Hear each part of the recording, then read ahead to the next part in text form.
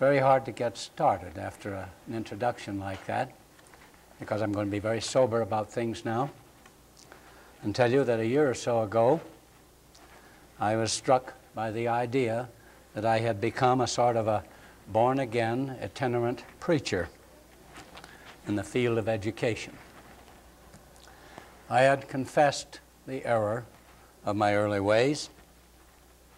I had found a better way of life, and I was telling folks about it. Also, I dreamed of wonderful things to come.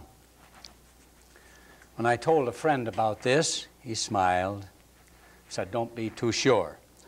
Perhaps you're just a huckster. You really think you have a panacea, don't you? And you're trying to sell it everywhere." I have forgotten my reply, but I did remember Dr. Verpelat. When I was a boy, I lived for a period of time in Madrid, New York.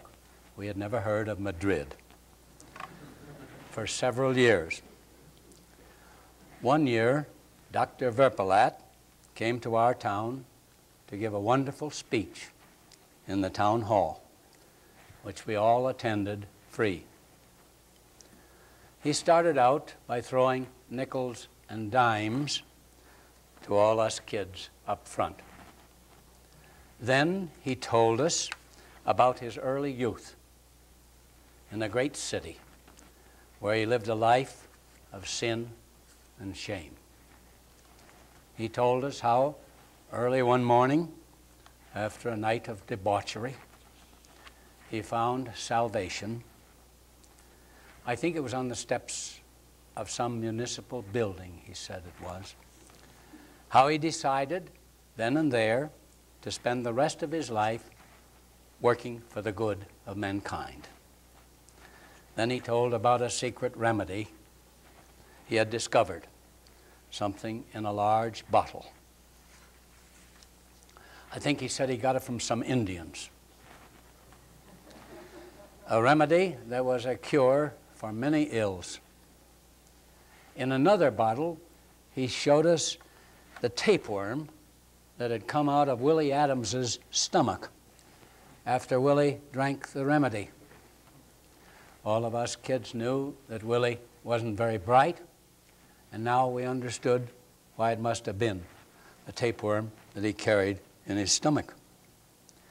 Then Dr. Verpelat let almost everyone in the town hall have a bottle of his remedy for $1. Some of the early buyers even got $10 back. My father said next morning that the remedy tasted pretty good, but he didn't give any to me. Tonight, I'm going to tell you first about my early vices as a teacher, a college teacher. Then I'll describe my conversion to a better way of life. After that, I'll tell you about the remedy I discovered, some of its effects. And finally, I'll discuss my missionary work and treat you to a few of my dreams about the future. 45 years of my life were spent as a faculty member in 6 different institutions, and for the most part, as a classroom teacher. In that time, I did many things that I now perceive as evil, of which I feel ashamed, or of which I cannot be proud.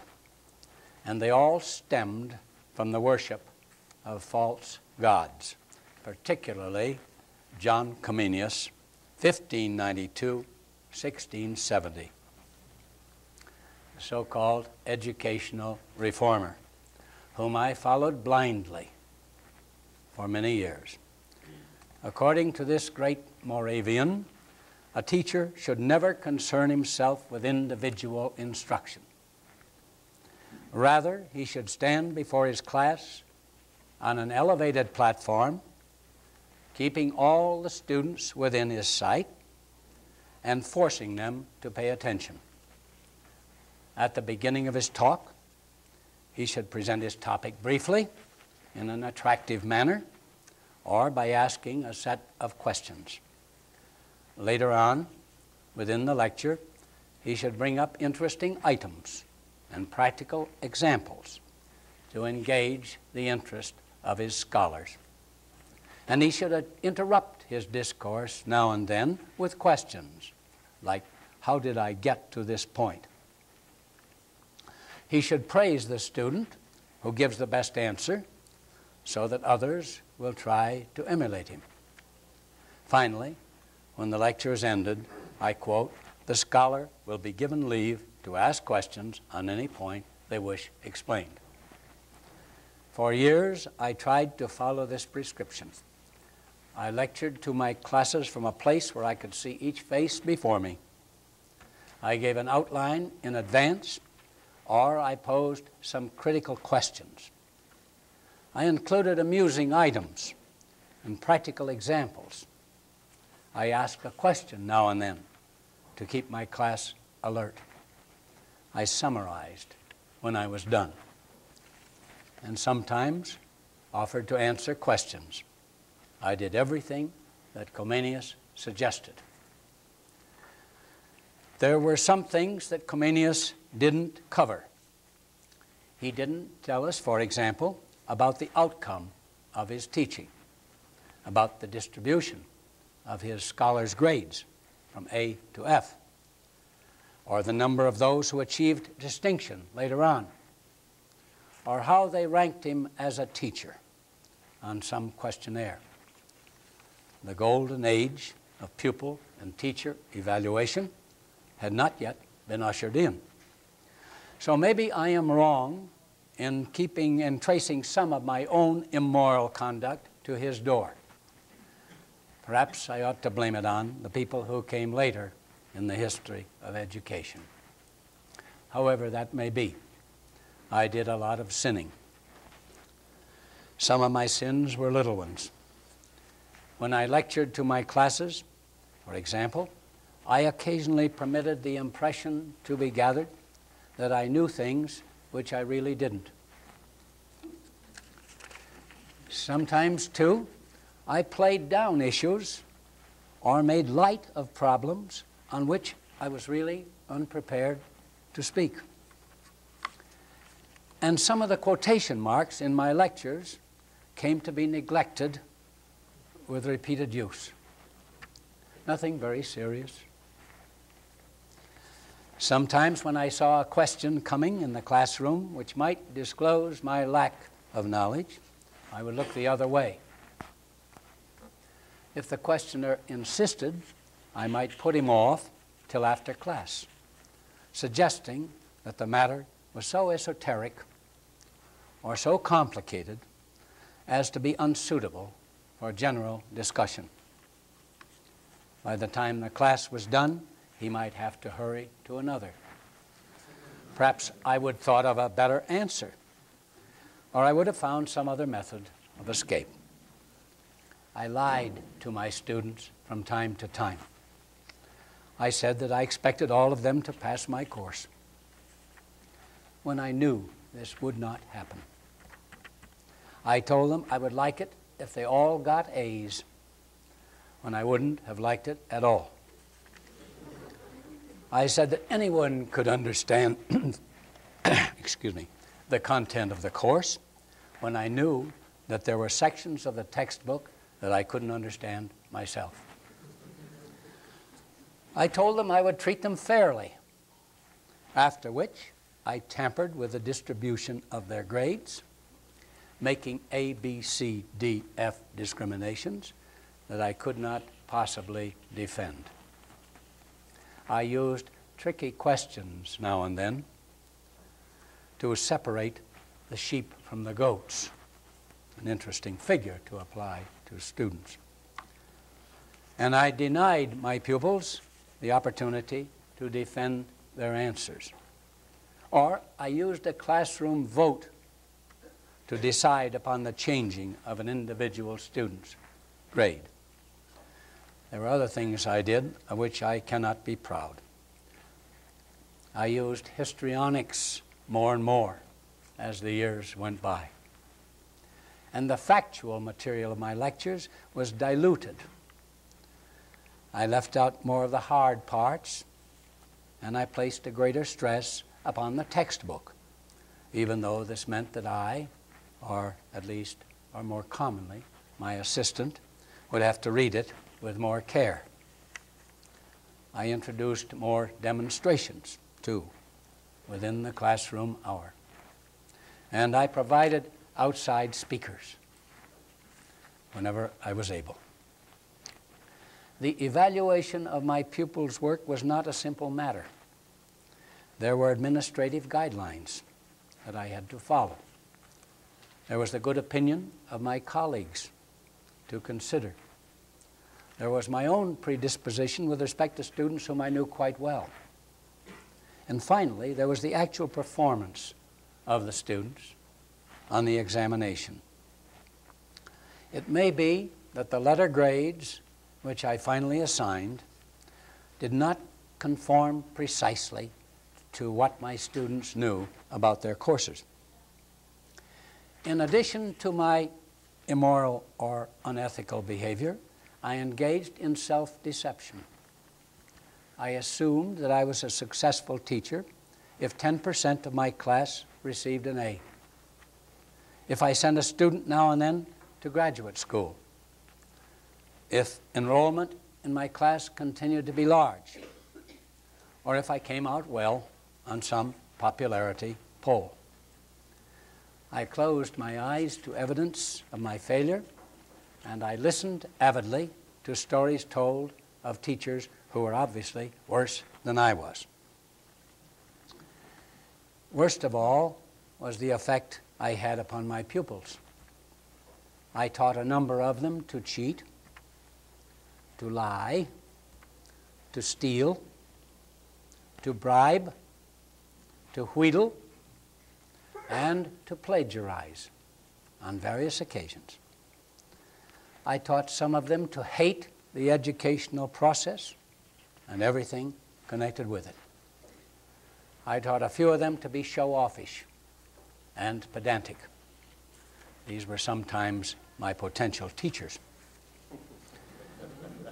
And I led many of them to feel inferior for many years to come. All this I did in the name of service to society, from which, when I retired, I would receive a pension and the sunshine of an occasional letter of appreciation, which would make it all worthwhile. My conversion from this way of life to one of greater usefulness came in 1963, when I was almost ready for retirement. It came as the result of freedom given by the University of Brasilia to 4 psychology professors to give up older ways of teaching and to develop something better. One evening, by my fireside in a New York City suburb, exhausted by our efforts to come up with something new, the 4 of us, the 2 Brazilians and the 2 North Americans, experienced a vision, a sort of folie à quatre. We imagined a course of study in which each student could advance step by step through successive elements of knowledge or of skill from the beginning of the course until it ended. We saw him moving at his own pace rather than in lockstep, but meeting our requirements fully as he went along, as shown by his performance on a unit test.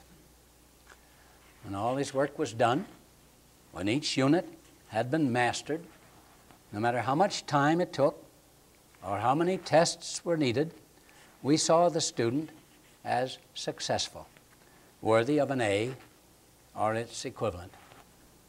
This meant only that the course requirements had been met. No attempt was made to find what else the student knew beyond that which the course had called for.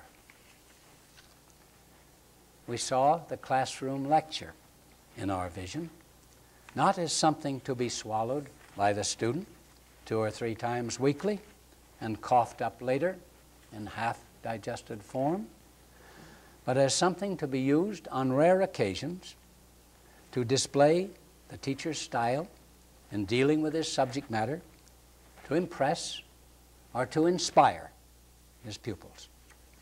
No student would be tested on the content of these lectures or on that of any demonstrations that the instructor might provide.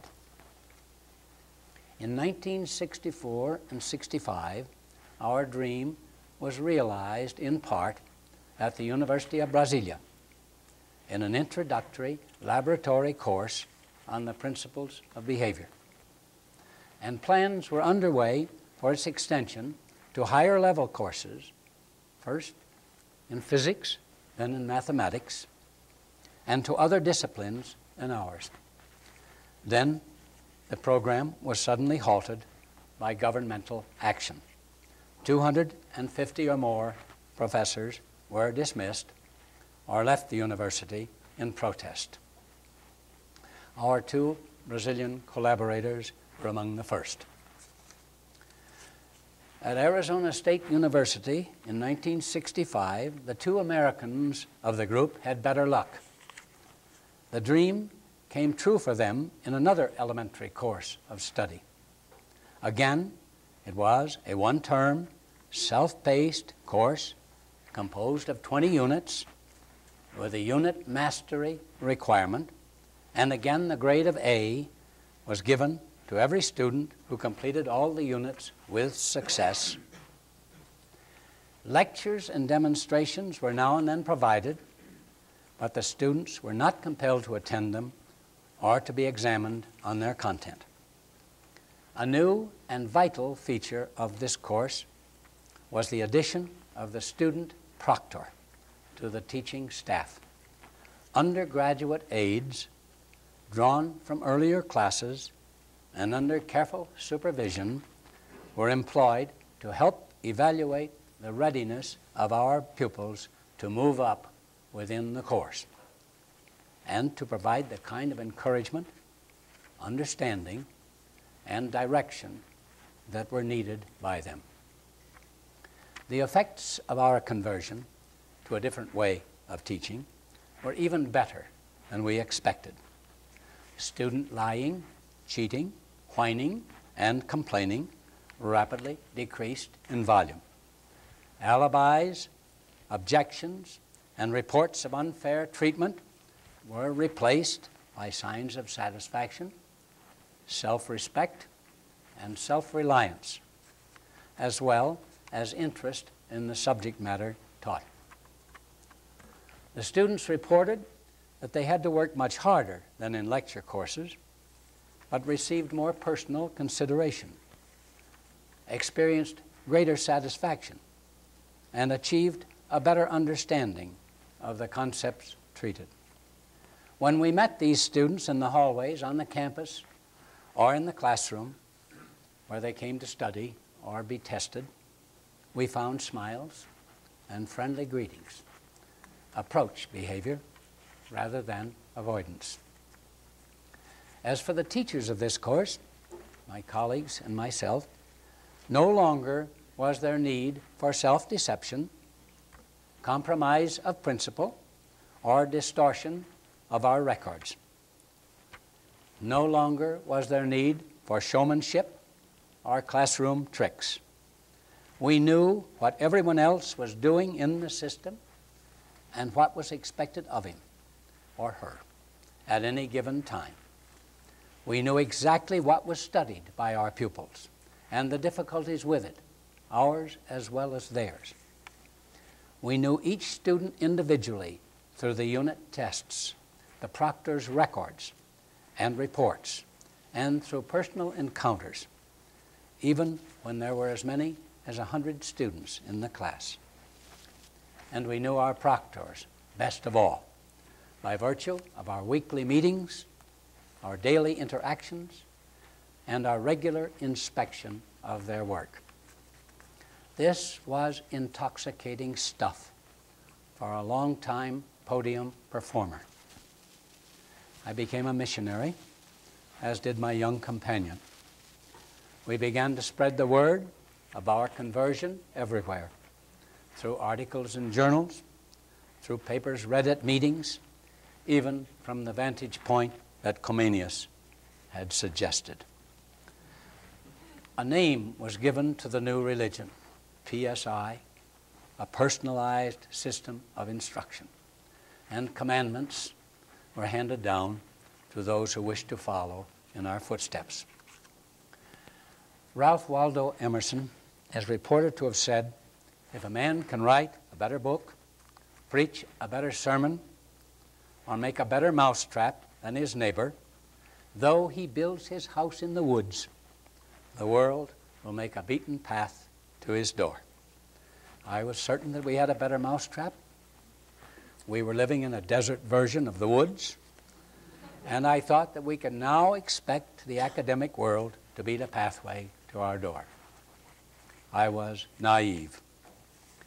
The academic world paid scant attention.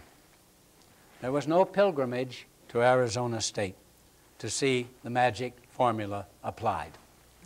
Just a lady from Cuyahoga Community College in Ohio. I wasn't overwhelmed with telephone calls, and I didn't need a secretary to answer all my mail. Except for half a dozen friends, one relative, and some former pupils, no one paid much attention to us. At about this time, the president of the university asked us to talk about our system at a faculty assembly. I might add here that he called this assembly solely for the purpose of letting us report, which was a mistake as far as I was concerned. Everyone came there angry at me to begin with. We were to speak at a faculty assembly with an education teacher there as a discussant. I was delighted. I should have been suspicious. Not only could we tell our colleagues how to teach, but we could also make contact with the School of Education. I was sure they would then investigate our project and give us their support. Again, I was naive. The meeting was a non-success. The man from Education disposed of us in less than 30 seconds. He said he'd never heard of Joseph Lancaster and the monitorial plan, to which I had referred in hopes of getting support from him. Then he talked about some other local projects in which his interest was much greater than in ours. The audience was equally supportive. One professor made objection to a careless statement I had made about Mark Hopkins. Another asked if what we were doing was anything like programmed instruction. If so, he said, he didn't like it. A third one, famous on the campus for his wit, asked the name of our control group teacher, who had used the standard lecture method, so that in the future he'd know where to send his student advisees. My faith in the mousetrap theory was by then becoming weaker, along with some of my enthusiasm for Arizona State. But my faith in PSI remained unshaken, so I left the desert scene and went east to seek my fortune. I took my panacea with me, along with Willie Adams's tapeworm in a bottle. The Big Brother theory was the next one I adopted in my attempt to convert the world to PSI. This was suggested to me when Professor Sherman, my colleague at Brasilia and at Arizona State, and Professor Ben Green, a physicist from MIT, received support from the United States Office of Education and from the Carnegie Corporation of New York for establishing a Center for Personalized Instruction at Georgetown University in Washington, D.C. Funds were given to the center solely for the purpose of spreading news of PSI throughout the realm of higher education in this country. The prestige and power of these two organizations seemed to me to be exactly what was needed. I felt that it would certainly bring about the conversion of those teachers and administrators who had not responded to our earlier appeals. Once more, however, I was simple-minded. First of all, I overlooked the cardinal rule of all such agencies and institutions. Never support a project unless you can be certain that its failure or near failure can be guaranteed.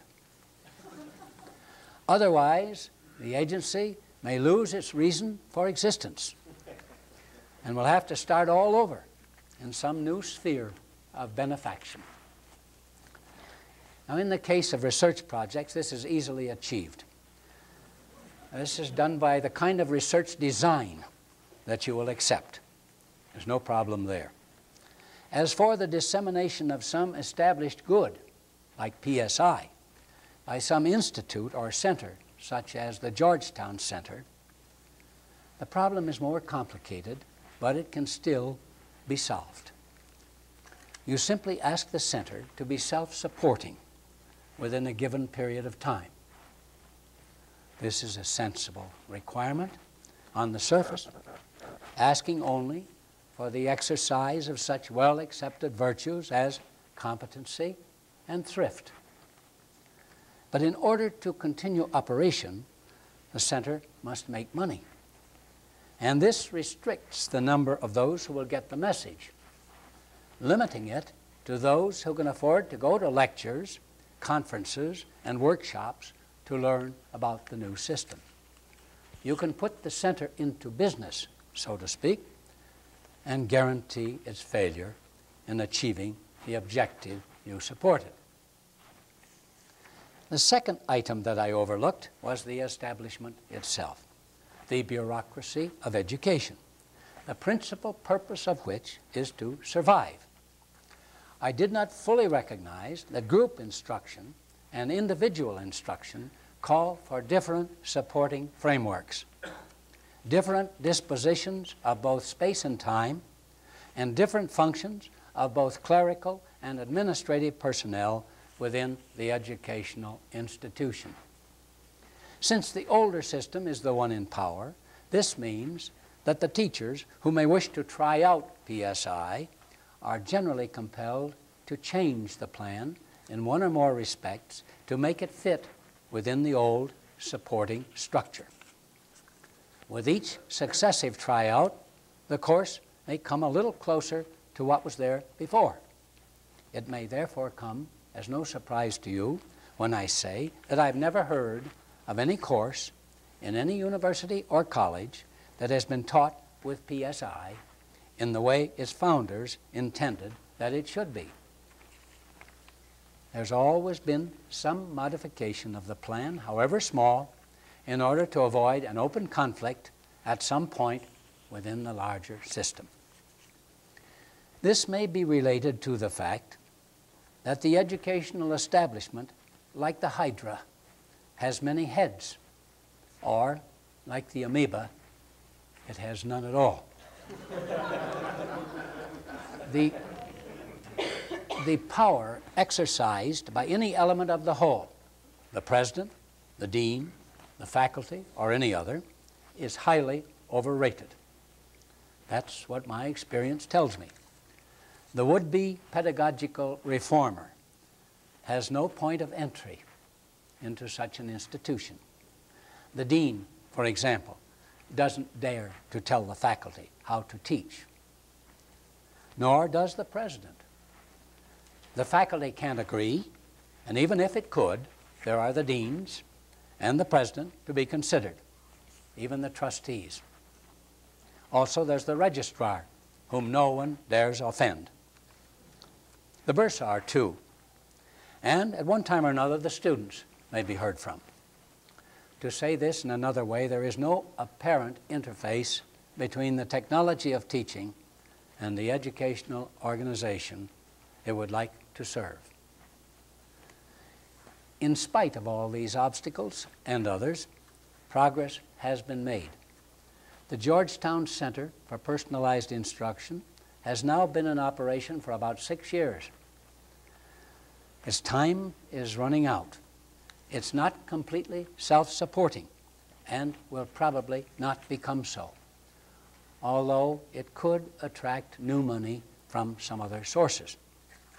In its lifetime, conferences and workshops have been held.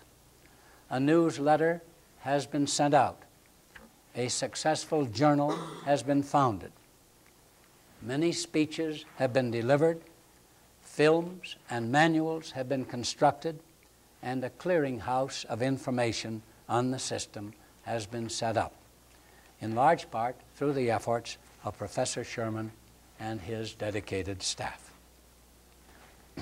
It is mainly through the efforts of the Center that PSI is known throughout the educational world today, not just in colleges and universities, but in high schools, grade schools, trade schools, military training centers, and in other places. It is known not only in Brazil and the United States, but in every major country of the world. Many teachers have been led to PSI or some variation of it, and some of the users have been influential in getting other teachers to follow in their footsteps. The intrinsic merits of the system, even when diluted, have apparently been sufficient to attract a growing number of disciples, in spite of the obstructions and constraints that I have mentioned. Maybe it was a combination of the big brother and the mousetrap theory that did the job. A born-again teacher is likely to have some visions of the future, when group instruction is no longer with us, except in certain cases, such as those of music and of sport. Excuse me.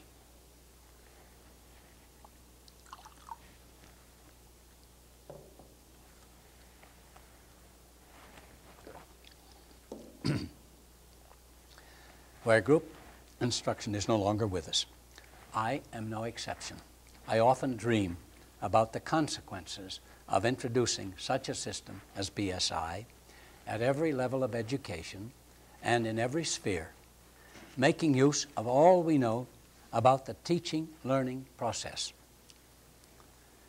What would be the effect on students, teachers, and administrators of our schools, on the policies of admission, on our curricular requirements, on the content and the structure of our textbooks, and on our methods of evaluation and record keeping, even on the structure of our classrooms and our schools? Obviously, I cannot answer all these questions, but my evangelistic status, together with the data that we now possess, enable me to touch upon a few. First of all, I see a student who does not need to be compelled to study or to go to school. These behaviors stem from opportunity and desire. Opportunity is supplied by parents, the community, the government perhaps.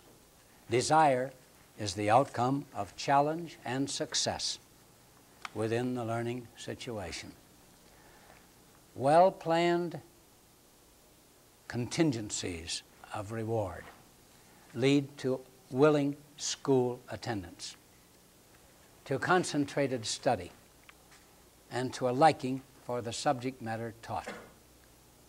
Truancy occurs and compulsion is required only when positive contingencies are weak or absent. I see a student who has never known the meaning of long-termed, long-continued academic failure. His skills have been assessed all along the line, and the tasks assigned to him are not beyond his reach. Every step that he has made has been successful, although not always at the first attempt. He has not been passed along from course to course, from stage to stage, with half-completed work, compounding ignorance and building up resentment or feelings of inferiority as he goes. I see a student who has never been subjected to invidious comparison with other students, or pointed out to them as deserving emulation, who has never struggled to keep up with those around him, or been held back by them from advancing, who has never seen his name upon a posted list with a number or a letter showing his position on some arbitrary scale. I see a student who isn't handicapped in academic ways because of his participation in athletic, dramatic, or musical endeavors sponsored by his school, because of physical disadvantage, or of illness, or because of other interruptions. That is, a student who may discontinue any course of study at any point within it as determined by a change of interest, a need for other knowledge, or for any other reason. A student who may return to his course again and go ahead within it after suitable review or other preparation.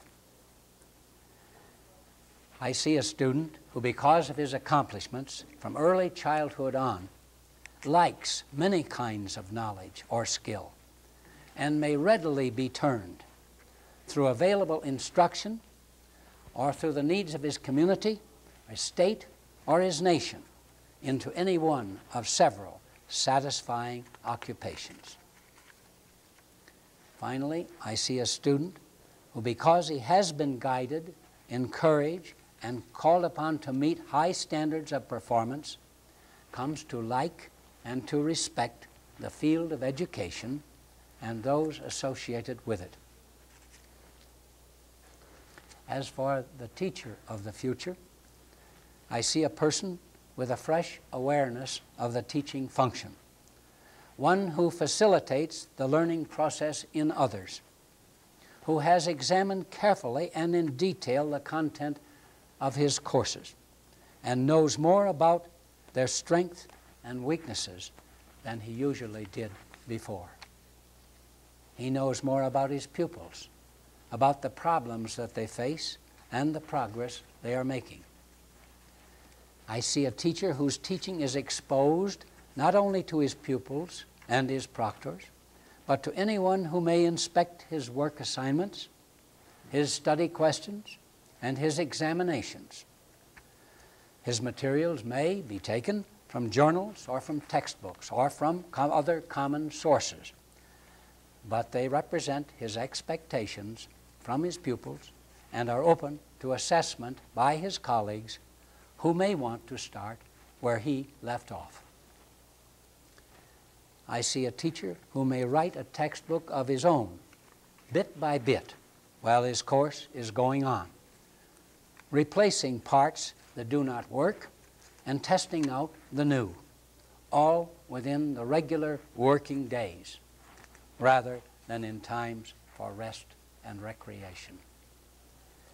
I see a teacher who isn't loaded down with irrelevant or non-instructional duties, such as vocational guidance, personal counseling, occupational placement, or administrative work. A teacher's obligations will be thought of as fulfilled when he has done his teaching. I see a teacher with a greater interest in the technology of teaching, in the practical contribution of behavior science to our understanding of his art. The principles that are applied today, although basic, are of the simplest sort. With further laboratory research, we may expect a finer-grained analysis of the teacher's functions. Finally, I see a happier, better paid, and more efficient teacher who is respected and admired by students, colleagues, and administrators, even parents, not because of his charisma, of his scholarly or scientific contributions only, his qualities as a public speaker or a classroom entertainer, but because of his success as a teacher. My vision is less clear when I look into the future of administrative function, the work of presidents, deans, and so on. I do, however, feel quite sure of one effect that individualized instruction such as PSI will have upon them. They will no longer need to deal with some of the problems that currently fill so many of their working hours. For example, they will spend less time in arbitration over instances of plagiarism, cheating, alleged injustices of grading, and absences from class of students or professors. They will not be called upon to deal with toga parties, sit-down strikes, panty raids, marches on the office of the president, or dunkings of the dean in the campus fountain. They will not be badgered with petitions to change degree requirements, fire the football coach, smoke marijuana in the lounges, hold political assemblies in the gym, play hard rock in the chapel, reinstate some controversial professor, or eliminate the sexual bias in the master's and the bachelor's degrees. These are not the only changes that my vision of a better world suggests. Courses of study, for example, will differ greatly in the amount of content to be mastered. Textbooks, too, will come in different sizes and will probably have a different format, more flexible to revision. Interdisciplinary study and problem-oriented projects will increase in volume. New descriptions of accomplishment will be needed, as well as new procedures for guiding students in their programs. Rules of matriculation, practices of registration, record keeping, and tuition payment may be altered. Large gatherings of students will be rare, except perhaps at games and entertainments. Corresponding changes will be made in the structure of the schoolhouse and the classroom in order to accommodate a steady flow of individual students throughout the working day. This dream has been restricted mainly to the field of higher education, so-called.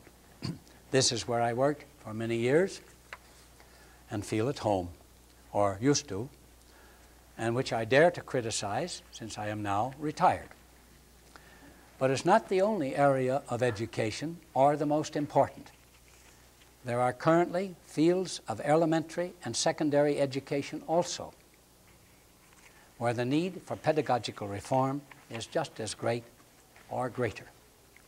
What would happen if PSI, or something like it, were employed at every teaching level?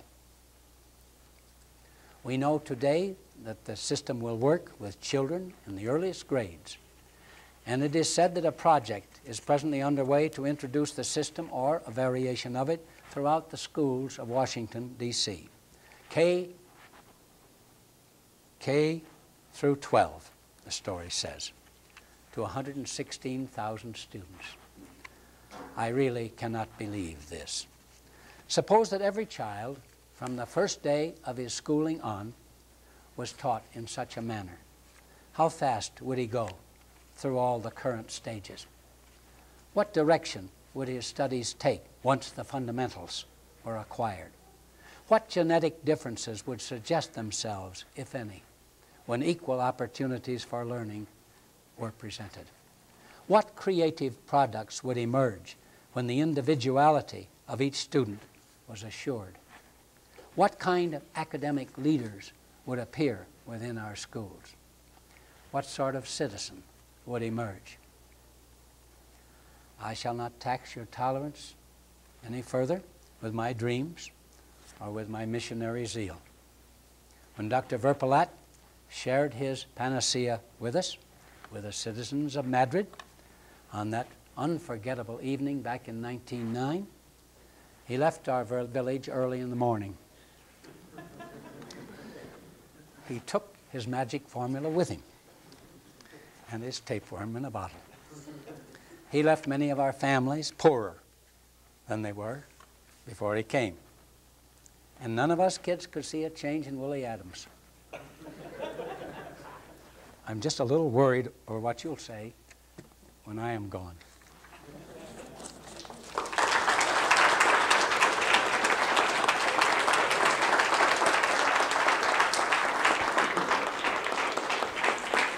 Would you take a few questions? I'll try. All right, we have the offer to field a few questions. Is there somebody who would like to ask something, Dr. Keller? Easy. Something easy. You're on your own. I had a PSI class in 8th grade in chemistry. It was the best class I ever had. They offered it one quarter. They just gave us the book and everything. It was the best class I ever had, and I never had it. And again, it was in Maryland, Roger, junior high school. And when I came to Virginia, they didn't have it. I showed my chemistry teacher the book, and he looked at me like it was from Mars. Look, I have PSI, done 10 labs, and he said, great, huh? And we got to everything. That was the best class I've ever had. Isn't that nice for that kind of a statement to come from? Yes. I never saw her before. I never saw her before. He also brought Dan Johnson there, who was an undergraduate, and will probably make a testimonial later for him. Thank you. Thank you very much. This reminds me of something. I once was asked to speak before a very educational foundation. It was,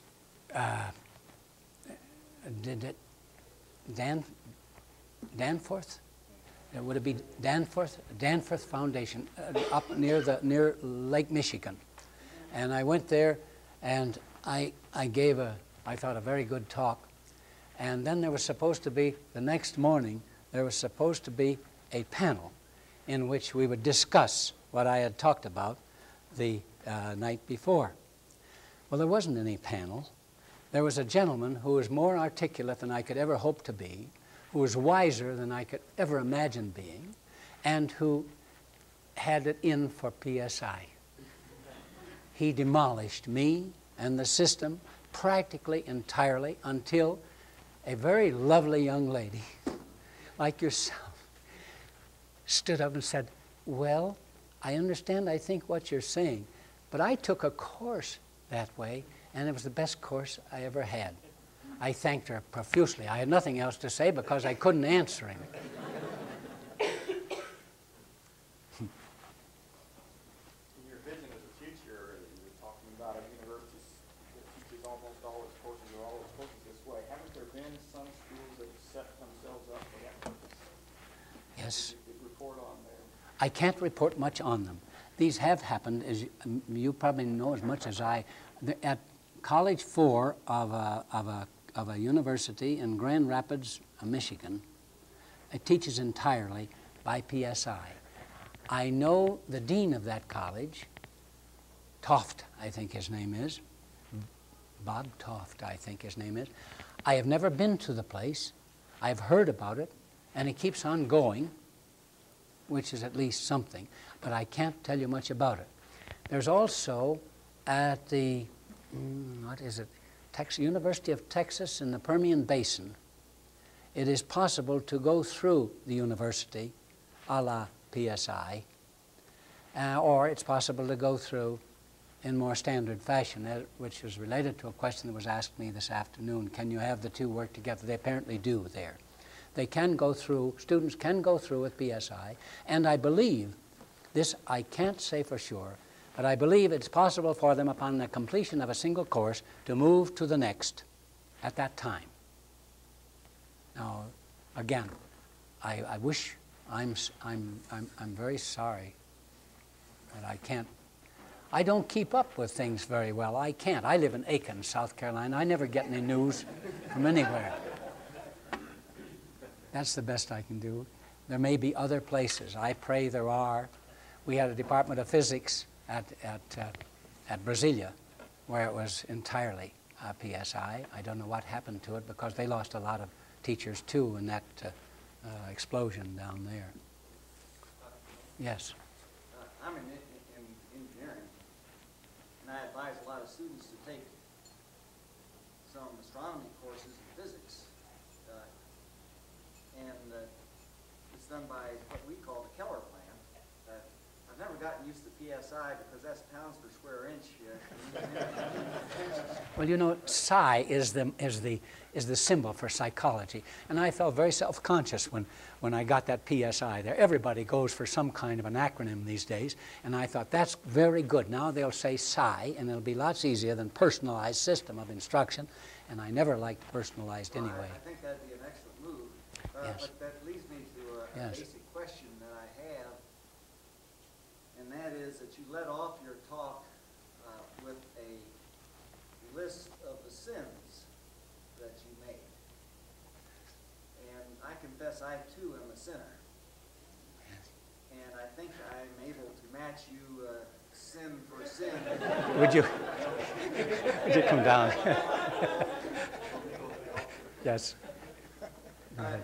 I wonder if you could comment, though, on how you can lay this. I do not know. I have to refer to my wife's notes here. Comenius, of whom I'm not really familiar. I wasn't. I found it in a book. Yes. But when you explained that, his method of teaching,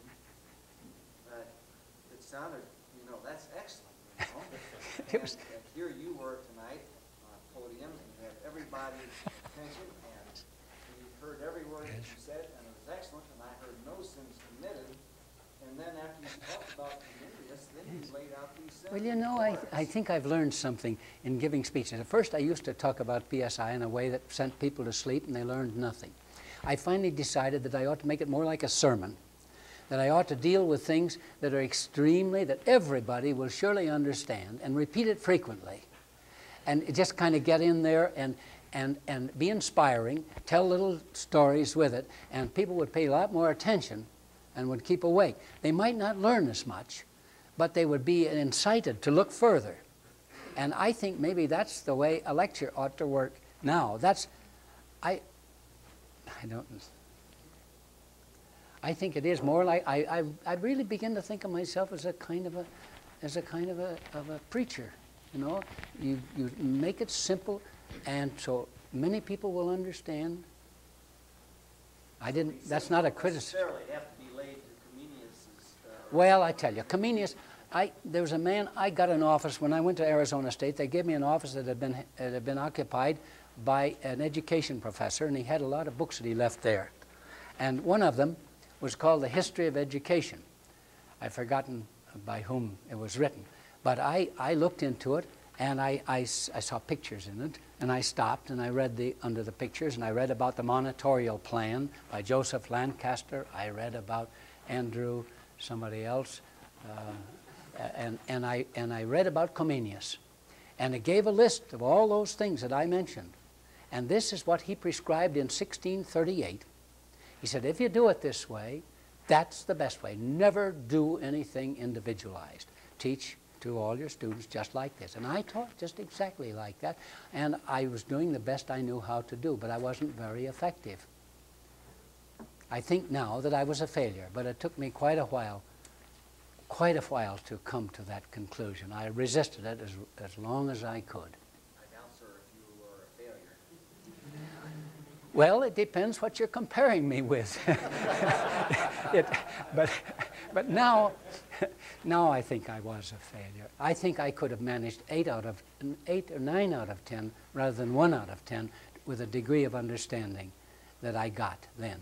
Because I had a very select group of students. They were selected from the very upper crust of the high school population and the prep school population. And even with all that lovely selection and the heredity and everything that went with it, I only got about 10% of them that got up to the A level in my course. And that was year after year. And it wasn't, they weren't motivated when they came in. They appeared to be. They lost it very soon after they got in, I guess. But anyway, they should have done better, and I think I would do better now. I would say, with that same group now, I'll get 9 out of 10. And they won't all know the same degree, because kids learn more than you teach them about the course and about the subject matter. We know that. They learn more than that, and on anybody's estimation, some other person's estimation, they may be better. But in terms of meeting the requirements of the course, they were there. And I would now give them full credit. I would not try to estimate anything beyond that. Not for the benefit of Phi Beta Kappa even.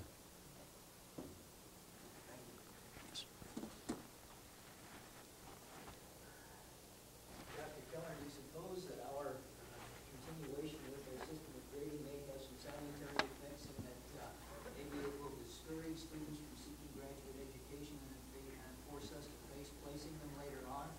I'm being halfway facetious. Yes. Yeah, the answer is yes. But I think what we ought to do is to start earlier, and they would find many more satisfactions in other places than attempting to go to graduate education. I think if we taught many things, if many things were taught with success in either direction you go, there'd no longer be the feeling that I failed to get up there. I chose to do this. I decided to do that. I preferred this. I think we would eliminate a lot more failures to go on to, or people who desire to go on to graduate school, if we gave proper education and filled. I think many jobs are just as good jobs in the world as being a PhD and teaching, or whatever one does now instead of teaching with a PhD. But I think that if we did have no discrimination of the sort that says you're in a lowly occupation because you couldn't make it in a better one, I think things would be a lot different. Maybe we would choose different things and go in that direction or in some other direction. Why should we necessarily feel that we must go where some elite little group would go, or maybe only a few would want to go on to graduate, what we call graduate school? That's a guess. I don't know. I can't, of course I can't answer your question.